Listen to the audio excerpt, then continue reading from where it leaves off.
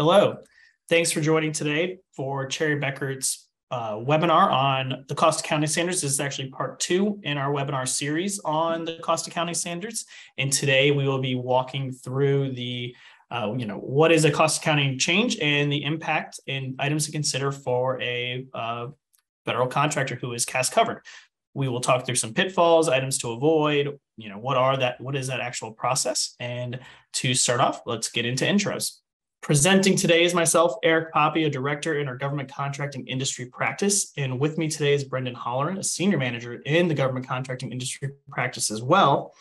We both specialize in helping government contractors honestly just work with trying to help our clients have easier lives when working with the federal government, specializing in business systems, cost accounting standards, indirect rates, contract clauses, and helping to strategize when working with the federal government to help avoid fires and put out fires. So Brendan, thanks for joining me today. And, I'm pumped to be talking through part 2 of the cost accounting standards. Yeah, thanks, Eric. Glad to be here. Always a great topic. So today's agenda, we are going to give a quick recap on what the cost accounting standards are. If you missed part 1 of our series, which was in September, we're going to walk through the regulations and the criteria out there about what is considered a cost accounting change, what that might impact for you. We're going to talk a little bit about modified versus full coverage and would a cost accounting change impact you if you are modified versus full. We're going to talk through the administrative change versus a practice change, talk through a cost impact, what that is, and then what the difference between a GDM is versus DCI, what that submission process looks like if you are submitting a cost accounting change, and what is the cadence that you need to submit that in, and then also talk through some pitfalls and some big picture items to consider when you're going through this process. There's a lot that goes into this topic, and we could honestly dive deep into a full other webinar on just GDMs or what is a practice change, but we're going to try to hit everything at a pretty high level and give a quick summary from what we covered in part 1, but talk through, things to consider if you are CAS covered and you're thinking about a cost accounting change. So with that, we would like to do a quick recap about what are the cost accounting standards. In short, the cost accounting standards is required for federal contractors and subcontractors that force a company to disclose their cost accounting practices and follow them consistently. There's 2 types of coverage: full coverage and modified coverage. Modified coverage is above 7.5 million in a contract award versus 50 million. There are certain exemptions with the cost accounting standard. So if it is a small business award, if it is a fixed price award that's competitively awarded, there are some other exemptions as well. Cost accounting standards define what a segment is, and that, if it's a separate P&L, management line, product or service. The cost accounting standards also define what a disclosure statement is, and that you need to have a disclosure statement if you trigger CAS.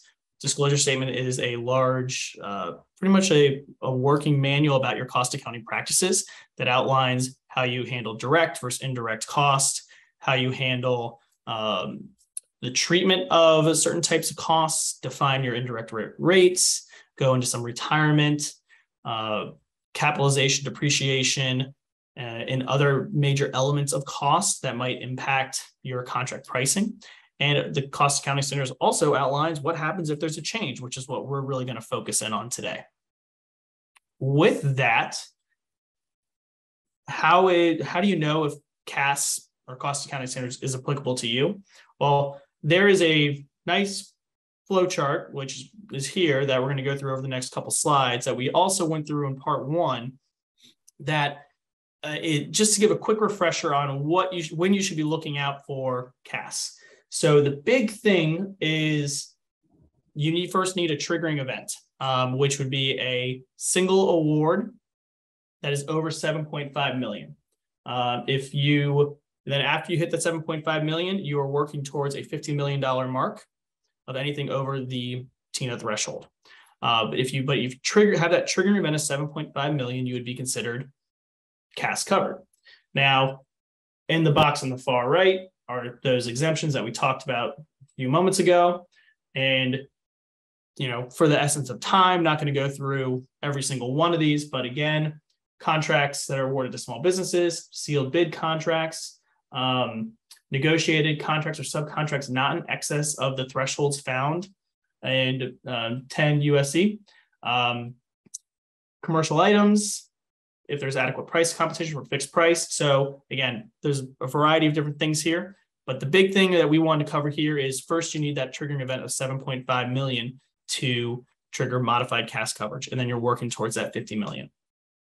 So if you trigger that 7.5 million contract award, you'd be considered modified CAS covered.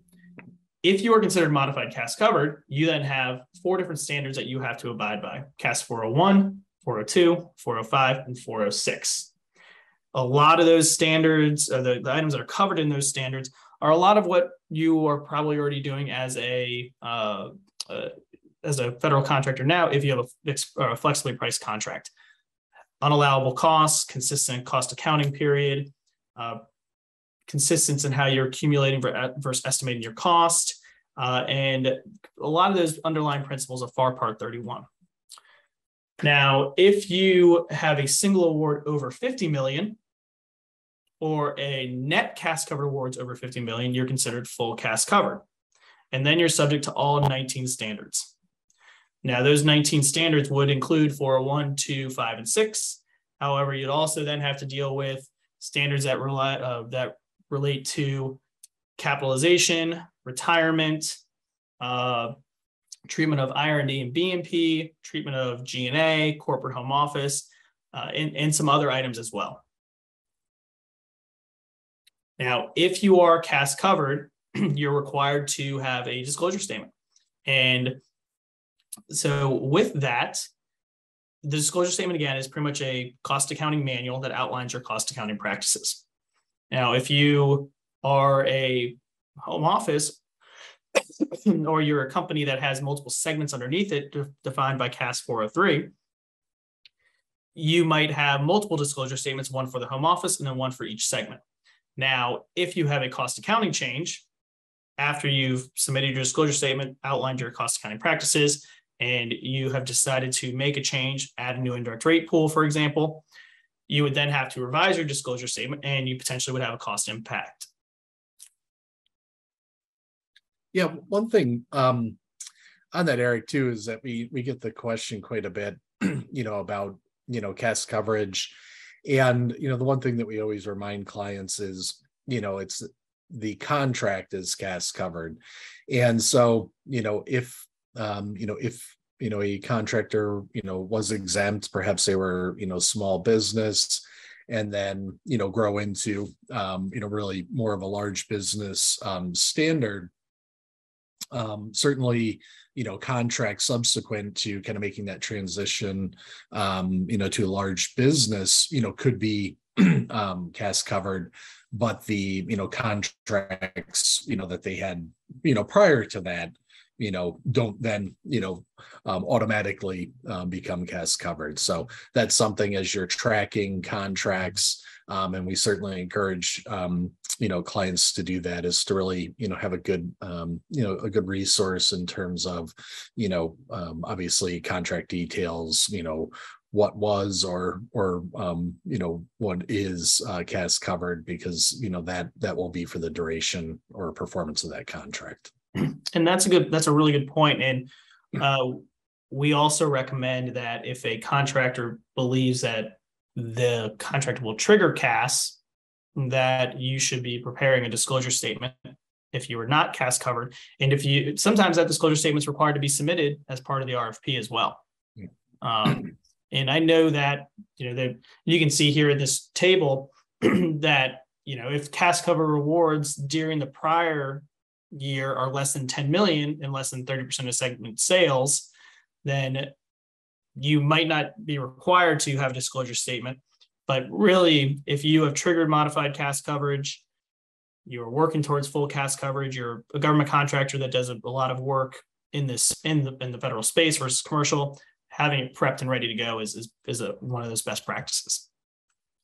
All right, so we're going to talk a little bit, and we'll certainly drill down into a little bit more detail about the regulations and procedures that you need to follow when you are, implementing a cost accounting practice change. And so, pretty much from here on in, we talked a little bit about, what would be CAS covered and what are some of those requirements. And so this is really kind of delving into the area where, a contractor is fully CAS covered.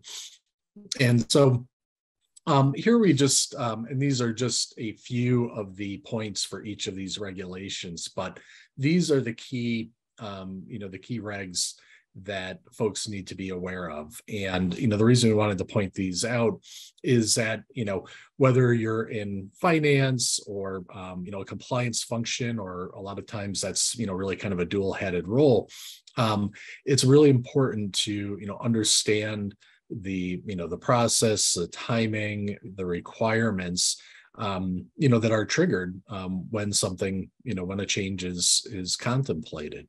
And so, we point out a couple of things here for those folks, because there's always a lot of discussion happening internally in organizations about, how do we become more competitive, or, how do we increase margins, or, we're going to have some type of restructuring activity or merger and acquisition.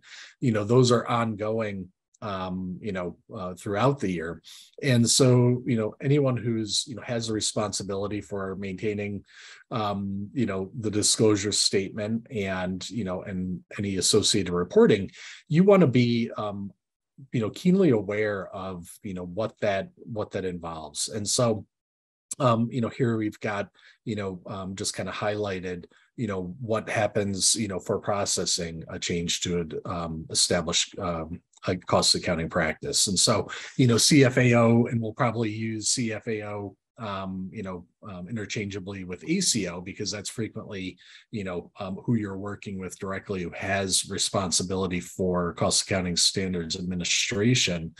But, they, that CFAO or ACO needs to receive notification of that prior to implementation of the cap change. And so there's certainly, we're going to talk about some of the details that you need to provide with that, and potential GDM or cost impact. But it really is just, kind of a highlight, that, you don't want to just do this on the fly. And it's not something that you, frequently, would, start to implement mid-year in your fiscal year. Not that you can't, but it certainly, brings a lot of complications along with that. And then, as you're having discussions or things are being entertained, within the business, is really having a clear idea of, what does and what does not, constitute an accounting practice change. And so here we've got just a couple of things, highlighted, that would not, would not be a change. If you've got a new practice, the first time, a cost is incurred, elimination of a cost. Those are some examples of things that, really are more of an administrative change and are not necessarily subject to, a full cap change, process. And so when you're having, discussions internally, I think one of the instances that we hear about it the most is that if there's a big contract opportunity, the business and technical folks may have strategies for becoming a little bit more competitive in rates, or something, setting up a new rate or service center. There's, obviously lots of ways that, you think that the rate optics are going to work better for a particular, proposal, which is good to think about, but you definitely want to, be able to insert into that discussion that, you don't just do that if you're a CAS covered for a particular proposal. And it's something that does, have organization-wide impact.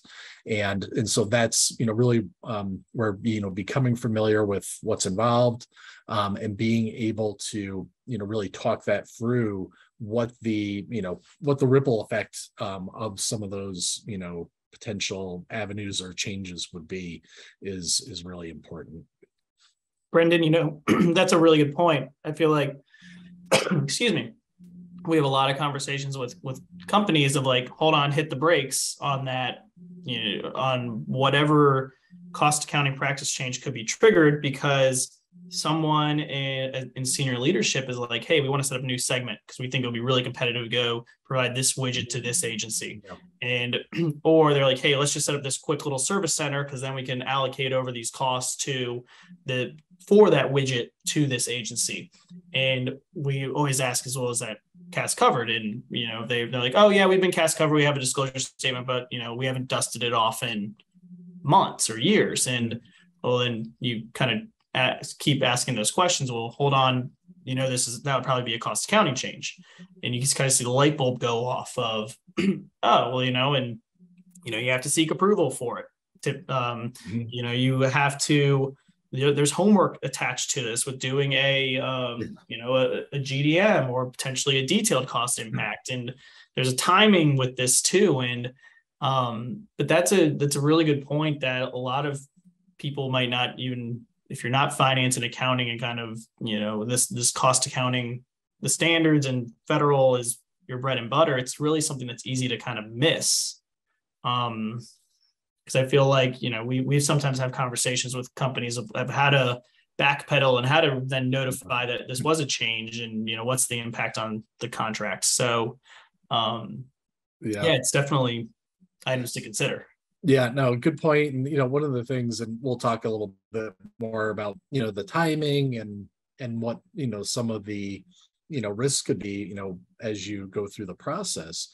But a lot of the way the regulation and procedures are prescribed are assuming that once you submit it, that within certain timelines, as a contractor, you're going to get whether it be a determination of adequacy and compliance, or the fact that the change was immaterial. In many cases, those do hang out there for a long time. So if you failed to notify of a change, and did not really go through the process, that can hang out there for even a number of years.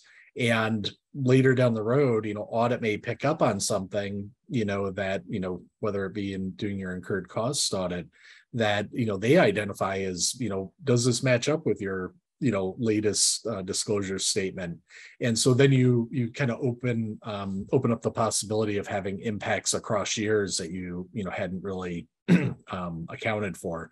And so it can cause a lot of work on the back end if you don't at least check your boxes in terms of what the requirements are.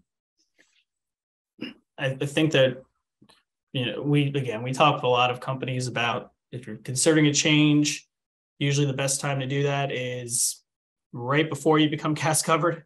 And because and kind of using that current state, future state, when we're talking about indirect rates and scenarios and how you price, and consider the CAS coverage piece, because once you trigger it and submit the disclosure statement, there's just those hoops that you have to go through. Yeah, absolutely. All right. So just a little bit in terms of some of the details around, what defines, a cost accounting change.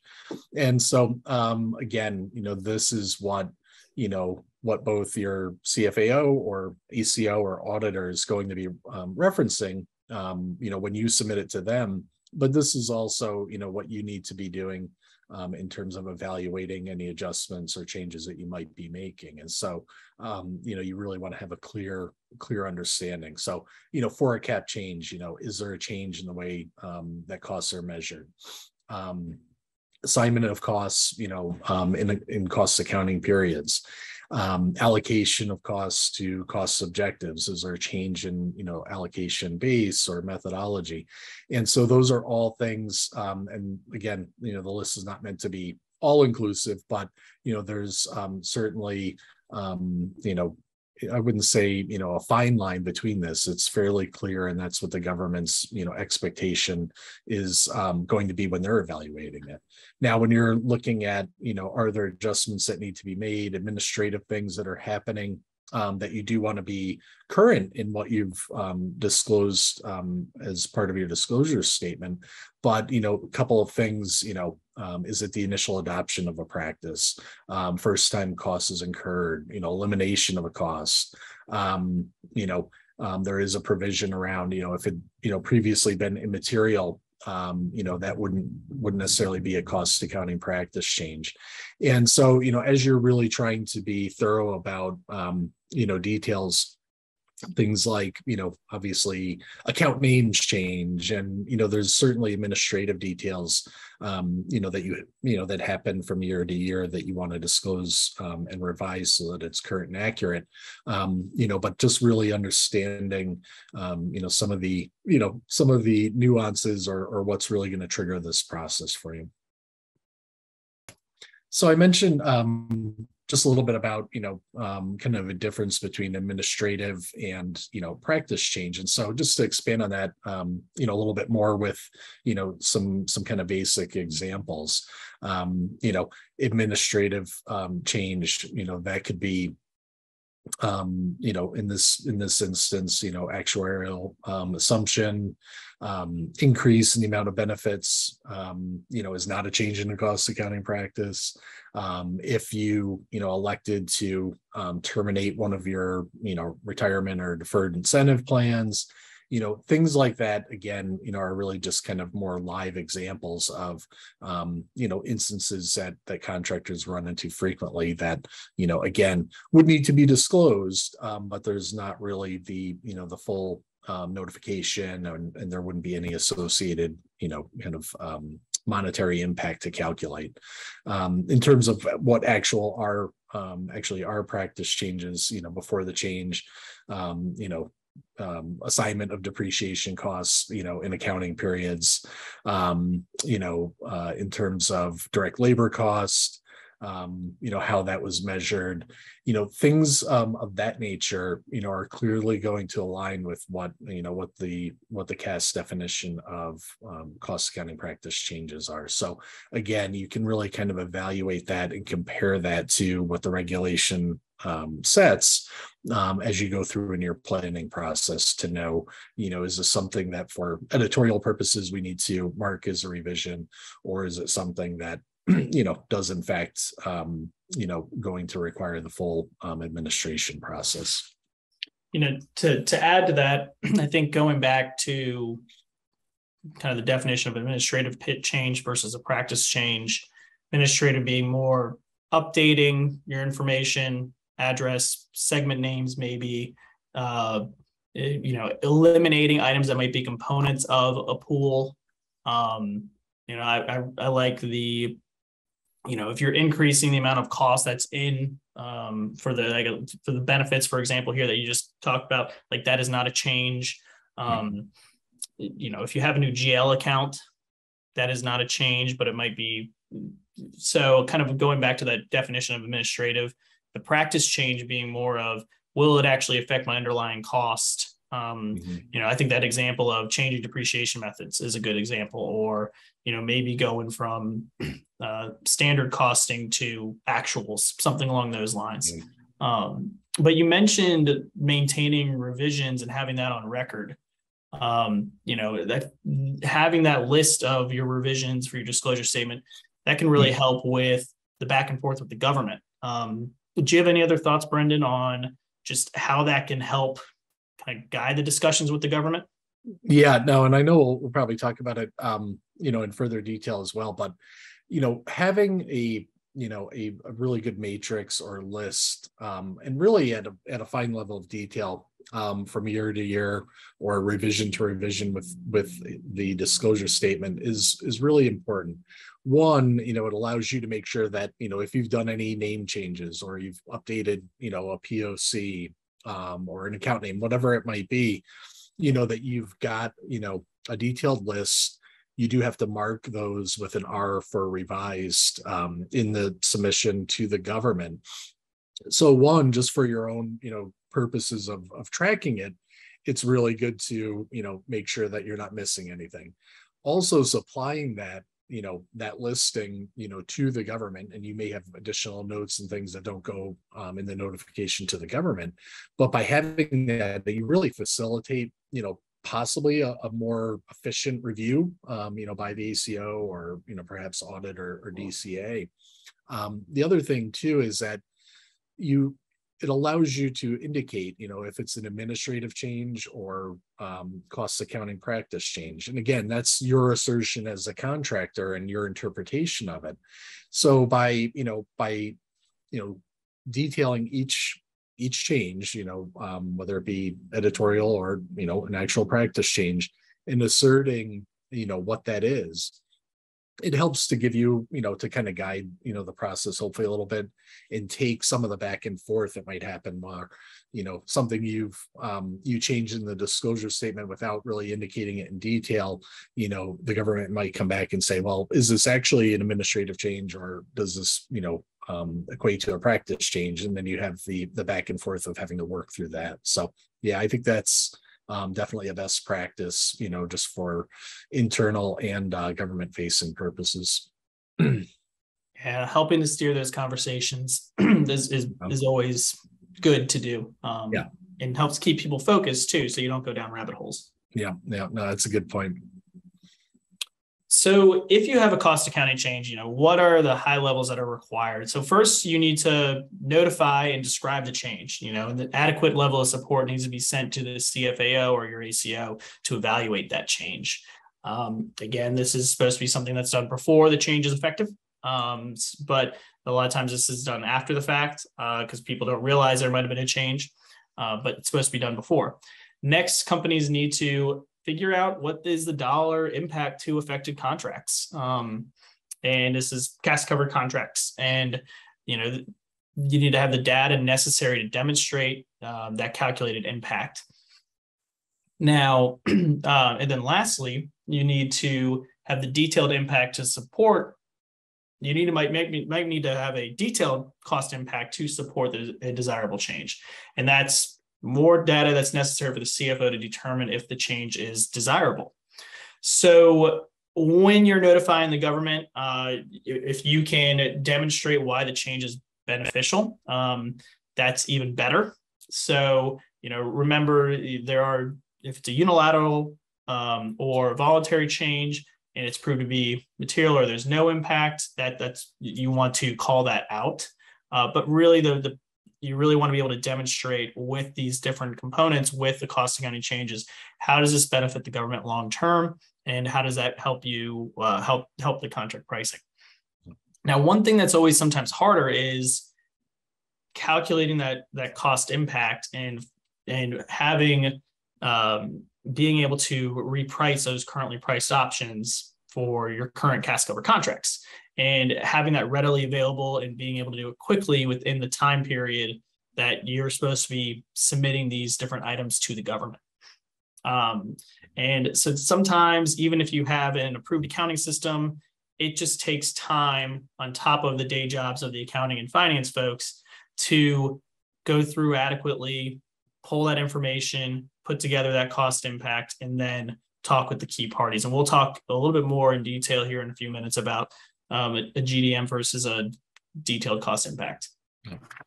Yeah, and just to kind of expand, we've got the kind of high level here, but what contractors also need to be thinking about is that for accounting practice changes, it may be a unilateral or voluntary change that contractors deciding to make just for to keep up with their business or to reflect what practices they want going forward. There could be a required change, which is something required to remain compliant with regulation or law. And then, you mentioned, Eric, if there's something to support, what would be considered a desirable change. And so, in cases of, voluntary or unilateral changes that a contractor makes, the government, will not pay, increased costs associated with that. Whereas with a desirable, Typically the process is going to be probably a little bit longer, and certainly we'll have to provide and really prove out the impact. But, if it is a desirable change, one which, the government would benefit from, potentially in years to come, that's something that, where increased costs might be considered by the government. So, it does kind of structure your approach and how you start off with, what level of detail you provide and what kind of case you're trying to make with it. Obviously, with a voluntary, you're hoping to demonstrate that it's, immaterial or, or zero impact based on the change. But that's really a big part of that internal planning process. Very good point. Great. So a couple of the, the key items that we've been talking about, that would have to go along with, a submission to, kind of help to provide enough information to CFAO or ACO, is there, is it going to be a detailed cost impact or, a GDM? And so, obviously the GDM is going to be more summary level of the, CAS affected CAS contracts. And so typically you want to start, with that because for one, Eric, as you mentioned, there's, a significant amount of work trying to look at, a detailed cost impact where you're really getting into, each contract versus a GDM. And that may, a GDM may be sufficient to really show, that there is, no impact, it's immaterial. In some cases, contractors make changes that actually equate to savings to the government. So that's obviously a key point that you want to highlight.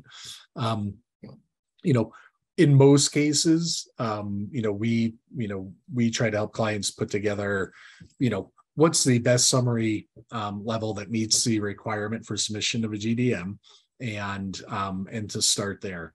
The CFAO or ACO can always come back and frequently does, ask for greater level of detail, or they may require a DCI to actually help them resolve the, resolve the impact and make a determination on the change.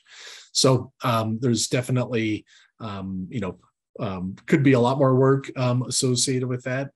I've found that in many cases, contractors, are doing a fairly deep level of detail, at least for internal evaluation purposes. The GDM may be sufficient to, to help for the government's evaluation of it. But certainly, depending on, the volume of, affected CAS contracts, it can be beneficial to really have a more granular look at it. One thing to add on, these numbers should tie between a GDM versus a DCI, because a DCI is supposed to be a lower level of detail. So even though that should be kind of like a, duh, Eric, of course it does. Sometimes as a good check, they should tie. And,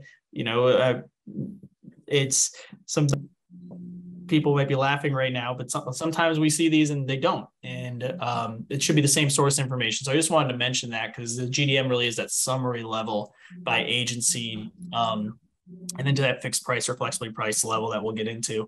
One other piece that we, most companies, and as a best practice, you can kind of create these as you're determining even if you should submit a notification for change. So this should not be a scramble at the end to get this in to the government, because you might be having discussions with senior leadership and the different stakeholders for, different divisions or different segments. And just figuring out who the winners and losers are of this cost accounting change and whose contracts, as you're making a decision if you even should be submitting the notification. Yeah. No, you bring up a good point there, Eric, in that, it can happen where, contractors, identified a change that they want to make. It may be beneficial for, as we talked about, competitiveness or something, that they want to do internally with the organization, and move forward with, a fairly, a fairly general, calculated impact for their internal purposes and making that decision. And then later on, when they get into, the real detail and looking at it, it could have a different impact than was initially kind of gauged. And so, you certainly don't want to go through the process of, moving towards a change, submitting it, and effectively changing your practice, in the eyes of the government, and then determining later on that, you actually want to pull that back. And that was, not something that, is really going to be beneficial to the organization. So, I mean, it certainly can be done, but that's a lot of administrative effort and explaining to the government as to, we thought that this was a great idea in our notification, and lo and behold, after further evaluation, likely the costs were going to be higher, and the contractor would have to absorb that. So it's definitely good to be very certain about which path you're going down with it. Okay, just a little bit more, detail in terms of, what does each of those entail. So the general dollar magnitude, or GDM, Eric, as you mentioned, allows you to really kind of summarize things at a little bit higher level in terms of, the agency, looking at, contracts, and it will cover, certainly, all the associated costs, and that would be for, fixed price, as well as flexibly priced. And I know we'll talk a little bit more about, affected CAS contracts. And so, you really do want to have a good, good handle on, what those are, because you don't want to overextend your analysis, into contracts that are not not affected. And certainly, one, that's a lot more work, and two, you really want to condense this population to be accurate, but to be as small as possible, so that you can really analyze and understand what the potential whether it's a GDM or detailed cost impact. So DCI proposal, again, we mentioned that usually starting off with GDM is sufficient level of information for the CFAO to evaluate. The CFAO or ACO can always come back and request a greater level of detail or a full DCI, and so that will certainly show estimated increase or decrease in costs to each contract.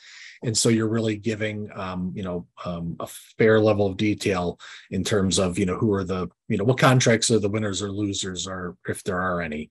One thing that I feel like we discuss a fair amount is, or we get questions about is, well, if it's a cost reimbursable contract, obviously that's probably the most likely to see these impacts of year-to-year rate changes. So why are we talking about fixed price? And so the one reason that the government wants to see that is that so that you're to determine that there's not like a shift of costs disproportionately to to the cost reimbursable contracts, which would see that potential rate change versus fixed price, which could lead to increased profit levels for the contractors. So that's really the part of the big picture that the government is trying to understand there and at least prove out.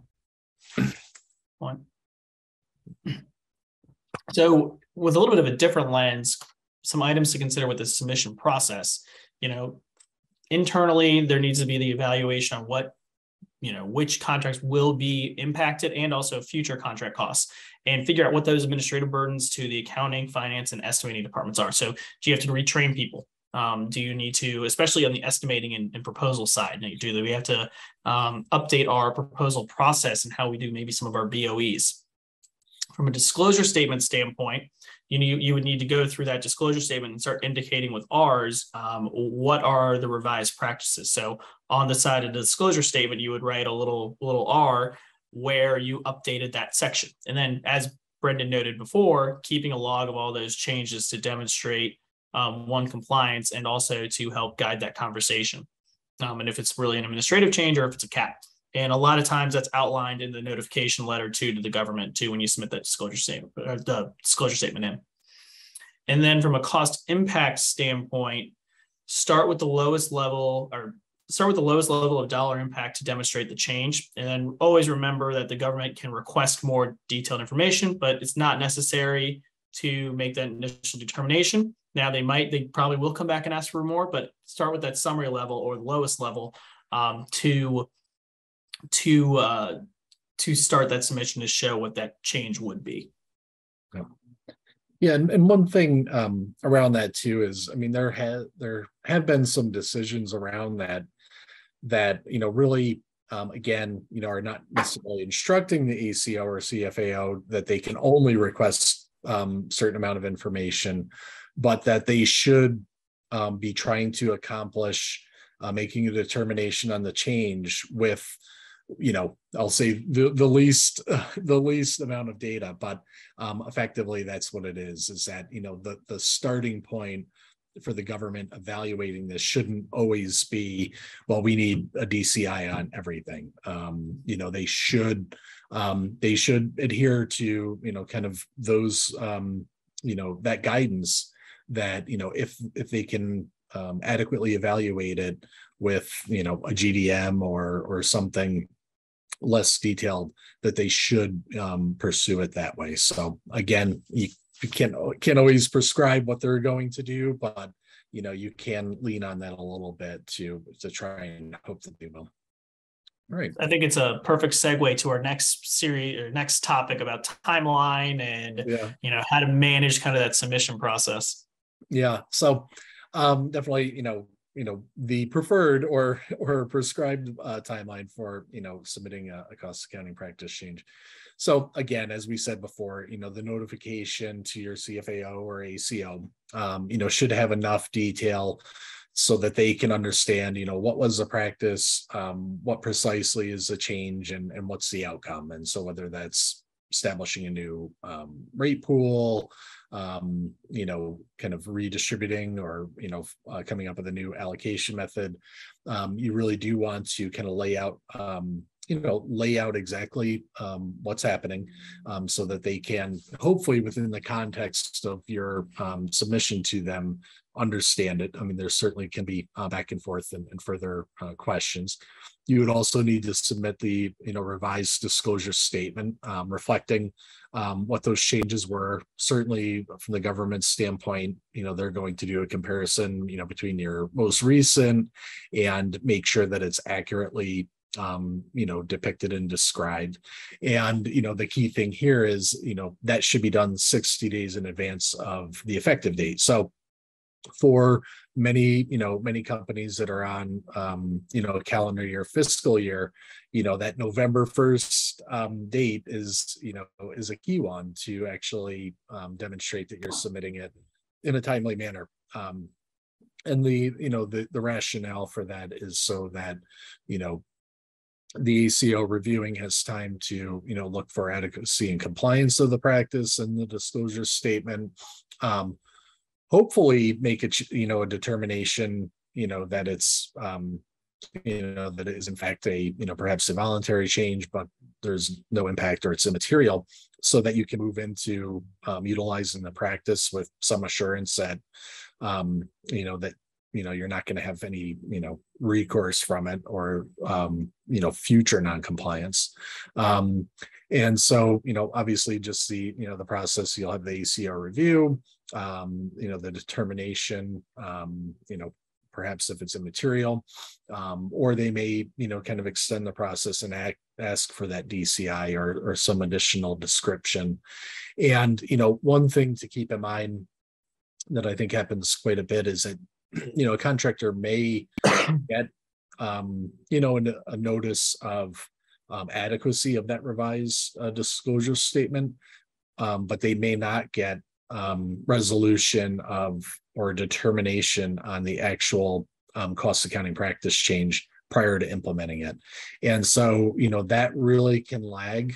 And so, you're kind of going into a new practice and a new fiscal year potentially, that you don't have, the determination or opinion from the government. So, there is risk, that they could come back and determine it non-compliant, or that, their view of the impact, is otherwise. So, again, that's not uncommon. So many contractors, kind of go into the utilizing their new change. However, if you've at least given the proper notification and timeline, you can really check your boxes that you've done your part and that it's really in the government's court to handle. Yeah, I think that constant communication and follow-up is key there. And if you hit that timeline and can document that, it might open up other avenues to explore if they come back and state that, they don't agree. So, yeah. So from a timeline standpoint, this, the first thing you want to do is define if the change is really a cost accounting change. Again, is it an administrative, or is it a practice change, or is it just an elimination of a GL account or an increase in a cost? Is it really a change? Because then that would impact the rest of this. Next would be in that 60 days prior, notifying the government. During that time, you are revising your disclosure statement, you're calculating the cost impact. You are figuring this out prior to, really actually probably prior to notifying the government, and if you want to do this or not. Before you submit, you want to review internally, make sure everything is all the ducks in a row. And then you would be submitting your GDM and starting to update or any other information they might be asking for. GDM would be prior to, and then originally notifying the government. The submission to the government would be a detailed cost impacts, just to clarify. And then once you hear back from the government, you'd be updating your policies and procedures, maybe estimating manuals, maybe other checklists or items that might impact this. Yeah. Yeah, no, and that last point is a good one too, that, sometimes, may get overlooked in, the actual kind of providing what you have to submit to the government, but, making sure that, internal procedures, policy, are reflective of it is really, is critical, because, one, you want to be consistent with what you've disclosed, but two, contractors can lean back on, is it, here's our defined, procedure, here's, what we've been, working to. And so not that could, override, casts, by way of a consistent procedure, but it really does help to kind of support that case if you ever have to defend, a practice or, something you put in place. Very true. And to close out, we wanted to cover some pitfalls and then some, larger considerations with a cost accounting change. And from a pitfall standpoint, what we typically are helping companies with or advising on how to navigate is a lot of the items that you see here. Probably the biggest one is late notification of something of a cap, and that is considered right off the bat to be in non-compliance with that, that outlined 60 days that you're supposed to notify to. Not describing the change, to the level of detail required. Not providing a GDM with that notification. Again, it's something that can be easily overlooked. It is outlined in the FAR. However, sometimes it's just something that we just need to notify the government. Especially companies that think it might be an administrative change, but it might actually be a practice change. That's an area where that can pop up.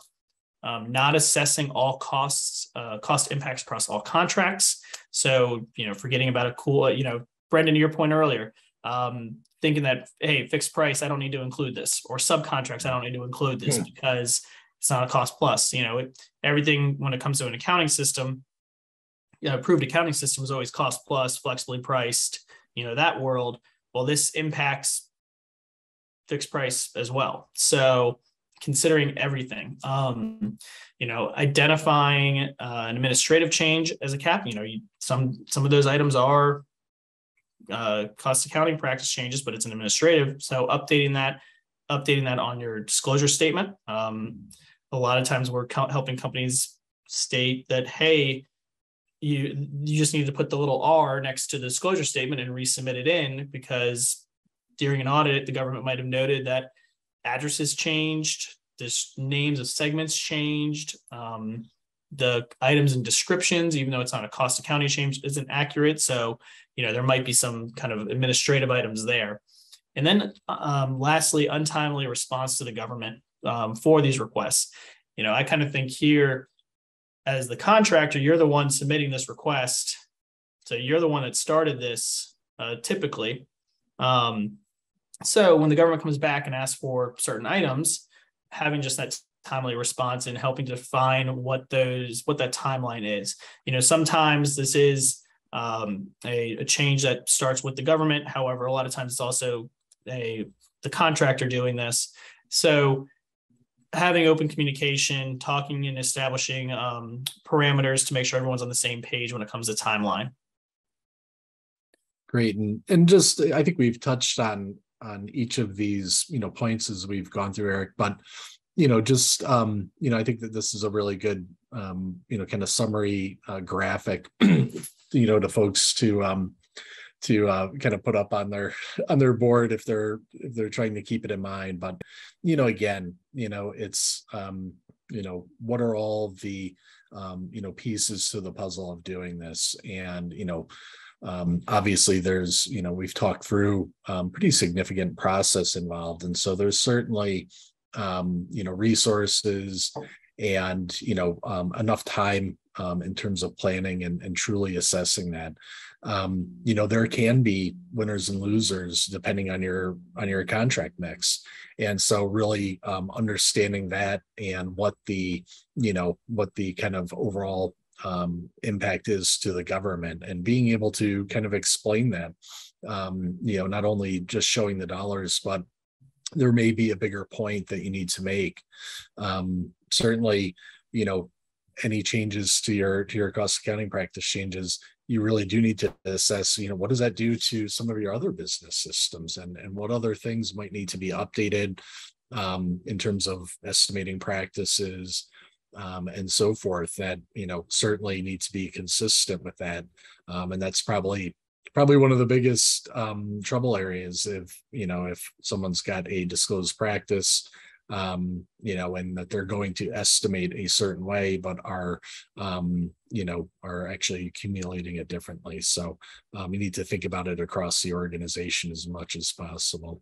And then the end goal really is really looking at the big picture, and in many cases long term. Perhaps you've got different opportunities, or contract types are changing in coming years. You may have a big program that's looking to go a certain route. And so really understanding, is this something that's going to be impactful for only a year or two, or is this really where you want to be further down the road as well? Yeah, and with that, sometimes simpler is better when it comes to a lot of this, and showing how this change, again, will benefit the government. It'll be simpler. It'll make lives easier is always kind of to that ending goal, and thinking holistically, going back to the other systems. Sometimes, again, talking with, keeping in mind everyone and all the different parties and functions of the organization that's going after new work. Sometimes you might get during a proposal effort, someone come up and say, hey, we need this new rate because this will make us so competitive. And we want to create a PMO rate, for example. I feel like it's a topic that keeps coming up right now. And you have a submitted disclosure statement. You have set amount of rates. There should be controls in place and policies that during the estimating process, all rates need to come from accounting and finance as part of the checklist item. So keep making sure that it doesn't impact those other systems, because then it could, if there's a CAS issue, then it could turn into an accounting system issue, or it, could, again, kind of snowball, and you don't want it to become an estimating system issue, to your point. So all of these together, kind of thinking holistically, and how does it impact the other systems? How does it impact the underlying costs on those contracts? And understanding the time that it just takes to do this. It's, it's not a 2-week process, because there's just so many stakeholders to talk to and discussions to be had. Yeah. So with that, that is the end of our part 2 of our CAS webinar series. If you have any questions, please feel free to reach out to Brendan or myself, and we would be happy to be a sounding board and talk through the situation. We know that, again, we could dive deep into many of these topics for their own webinars. However, we wanted to keep it high level of part 1, going through the cost accounting standards, what it means, and what are those standards. So if you missed that, please visit our website to pull that presentation down. And this one outlining, if you are CAS covered and you have a change, what are the steps that you need to consider? And please feel free to reach out if you have any questions about that process. Appreciate your time, and thank you for joining.